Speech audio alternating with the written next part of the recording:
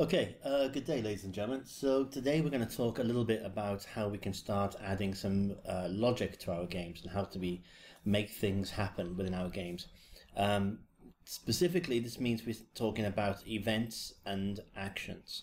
So let me just start by recapping where we should be. So if I just press run, here's my simple game. So I've got the platformer action. And then I've got, so that when I go left and right with my arrow keys, and if I press up, my character jumps. And I've got the scroll to behavior as well. So that as my player moves, the scroll to behavior means that the camera will follow my character around the screen. Okay, so that's where you should be. If you're not there, go back and look at the other videos, look at the other lessons. Contact me. Okay, if you are there, then we're ready to move forward. Okay, so let's talk about events and actions. Right, so events and actions. What I want you to think about is this, okay? When we have our game, something will happen, and then when something happens, we can trigger a bunch of steps that will that we can do in reaction to that thing that's happening. So here's what I mean. And the easiest way to think about this is just to say, when something happens, do this. Okay? So for instance, when the user presses the up key, then jump. Or when the user presses the space key, then shoot. Okay? So that means that we've got this event, users press the key, and then we've got a bunch of actions associated with it. Okay, and as you can see, we can have a single event, so when one thing happens, and then we can have a whole bunch of steps to do. So it's not just a case of having one event and one action, it's one event, lots of actions we can have. Okay, so here's some examples. When a player collides with a trap, restart the level. So if we have traps in our platform, maybe spikes, and your player collides with them, then restart the level. Okay. Or when a player collides with a key, so we'll have a little key icon on the screen, then end the game. Okay, so the way that we're going to win this game, if you like, is by collecting the key. So when the player collides with a key, then we're going to end the game. Now I said the word collides there. What does that mean? So collides in terms of construct 3. This is when two objects overlap. Okay, so if I have object 1 and object 2 and then near each other, then there's no collision. If I have object 1 and object 2 and they even slightly overlap, then that means that there's been a collision. So this is an event, and we can detect when that event happens and then have a bunch of actions in association to it. Okay, so events, actions. One event can have multiple actions, and we can use the language of when something happens, do this. Okay, and one such event is collisions, where when one object overlaps another object, that's when we have a collision. Okay, so before we go on to our game, there's a couple of things we want to do. The first thing we want to do is add another layout so that once we finish this platform, we can tell the player, okay, well done, you finished the platform, that's the end of the game. Okay, so the first thing I'm going to do is add another layout. I'm going to add a layout. It's going to have just add a layout on its own. Here's the screen, and I'm just going to insert a new object. Okay, I'm going to insert a text object, and I'm going to call it the message.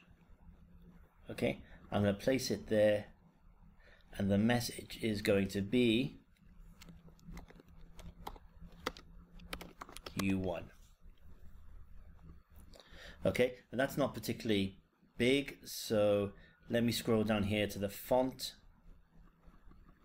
make it a little larger.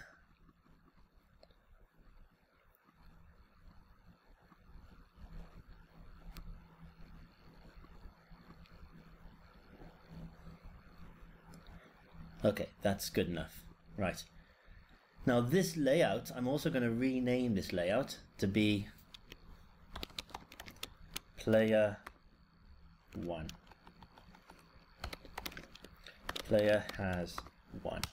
Okay, so the reason I've done that is so that when the player gets to the end of the level, we can then switch over to this level, to this layout, and then that lets the player know that they've won. Okay, that's the first thing. And then if I go back to level 1, the next thing we need to do is to add a key. Okay, so add something that allows the player to finish the level. So what I'm going to do here is I'm going to insert a new object. This object is going to be a sprite. And I'm going to put my sprite by there. And this time I'm just going to practice my artistic skills by drawing a pretty rubbish key.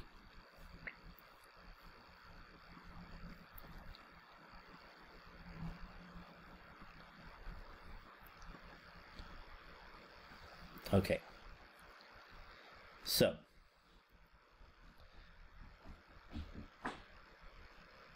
and this sprite I'm going to rename to be key.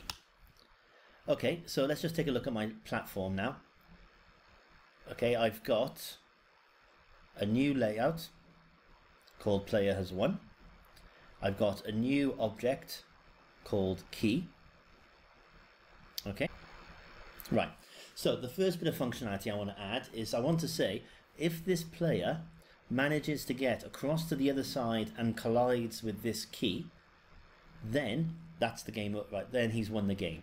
Okay, so here's what we do. Each layout has an event sheet which lists all of the events that we want to track and all of the actions that we want to do for each event. Okay, so if I click on event sheet 1, it looks empty at the moment. This is just an example. So I want to add an event, and I want to add an event for my player. Okay, so it's when my player, I'm going to scroll down here to collisions. So when my player collides with another object, and then it's going to ask me what that other object is, so it's going to be the key. So when my player collides with another object, in this case the key, okay, so when the player collides with the key, well, now I want to do an action, and in this case I want the system to, and I scroll down to layout, I want to go to layout, player has won. Okay, so let's just think about how that works. When the player collides with the key, the system will go to player has won. Okay, so let's just give that a test. Right. So if I play my game over to here, right, there's my key. And then when it collides, I've won. Excellent. Okay, so that's how we can start adding events and actions. So we've given the player here a way to end the game successfully. We probably want to have a few traps in there as well. Okay, so the first thing I'm going to do is to add some traps. So if I go back to my level, so what we're going to do now is to add some traps. So I'm going to insert a new object, and this time I'm going to use a tiled background. And I'm going to call it a trap, and I'm going to place it there, and I'm just going to resize it by pressing these two buttons here, and it's going to be 32 by 32. Okay, so what I've done is I've just dragged the trap in from the resource files, okay, which looks fine to me. And now there's my trap. Okay, so I'm going to put my first trap there, and maybe I'll make it a little bit longer because I'm feeling, and because it's a tiled background, as I extend it out it'll drag as well. So for instance, I'm just going to put it by there. Okay, so now that I've got my trap here, the next thing I need to do is to add some game logic to it. So again, go back to the event sheet. We wanted to add an event when the player, scroll down to collisions, so when the player collides with another object, and that object is my trap, now I want the system to restart the level. So go to layout, it'll restart the layout. Okay, so here we've got two events and two systems and two actions. So when I press play,